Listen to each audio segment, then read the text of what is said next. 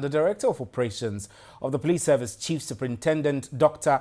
Benjamin Agozo, says the withdrawal of security guards from the disqualified presidential candidates conforms to the service's tenets. He assured of restoring the security guards if their presidential status are restored by the Electoral Commission. Monday, October 10, withdrew all security guards assigned to the various presidential candidates immediately after the Electoral Commission announced their disqualification.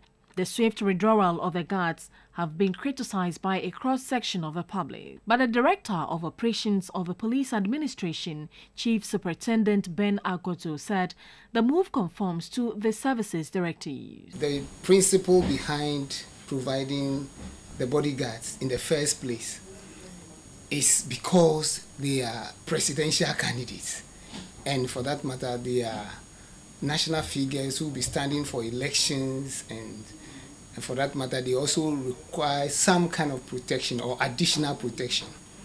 The view of the police administration is that, and has always been that, once you are elevated to that status, you need some extra protection. Also require some kind of protection or additional protection. The view of the police administration is that, and has always been that, once you are elevated to that status, you need some extra protection because you may have to move from one place to another.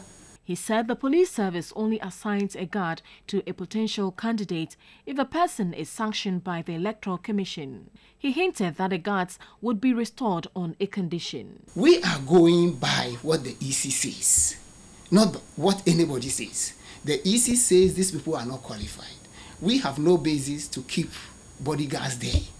If the court decides otherwise, or if EC reverses its decision in one way or the other, we will go back and restore those bodyguards to them. Chief Superintendent Ben Agozo also said plans are underway to provide security to qualified independent candidate Jacob Osei Yeboah, who was denied a security early on. That person you mentioned, we did not provide because we had not even met the person. All right?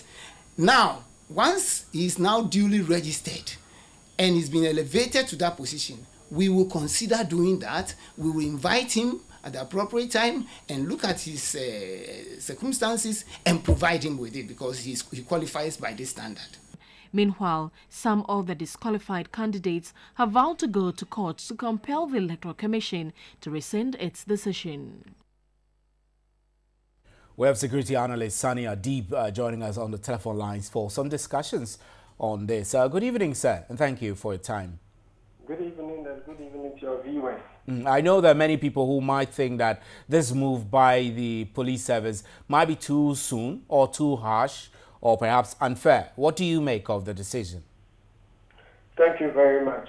There are two sides to this issue, but it is important to first of all identify the nitty-gritties or the facts of the matter before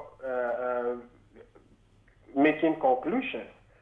First of all, we know for a fact that this was put together as part of a wider scheme by the police service to ensure an incident-free election, and this was made categorically known by the IGP earlier this year.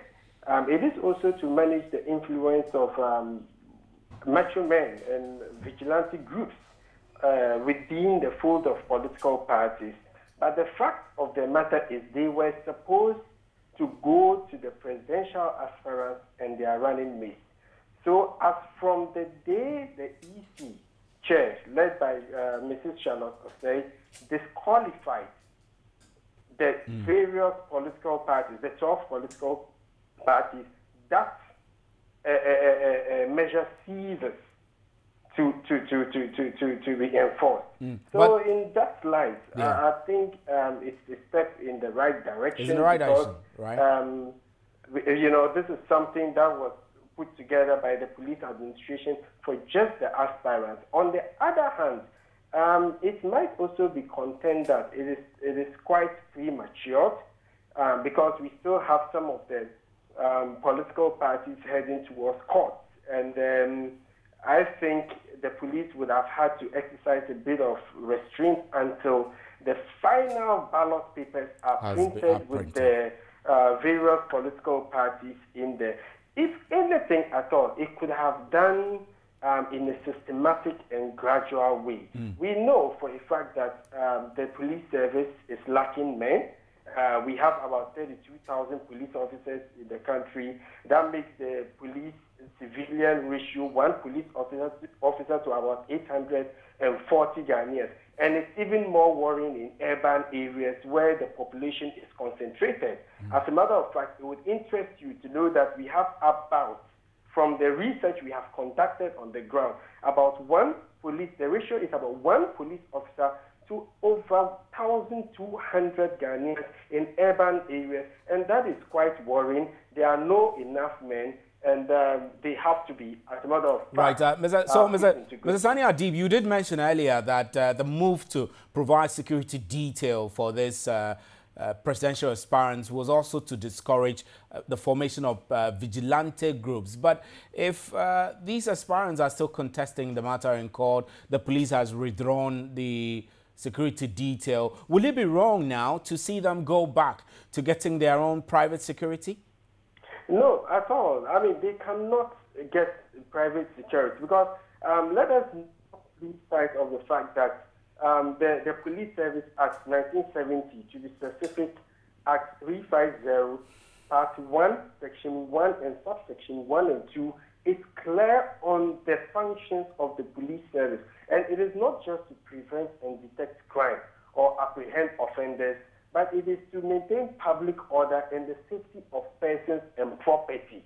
So it is still within the jurisdiction, the function of the police to ensure that every Ghanaian is protected. And Steve, you can apply to the police. If you feel in one way or another your life is in danger, you can apply to the police and justify the fact that you would need protection, and it will be given to you. It doesn't always have to, as it were, be limited to presidential aspirants or political parties. So it is no justification whatsoever for political parties to resort to vigilante groups because in the first place, it is illegal and you cannot take the law for granted. Right, Mr. Sani Adib, we're grateful for your time. Thanks very much.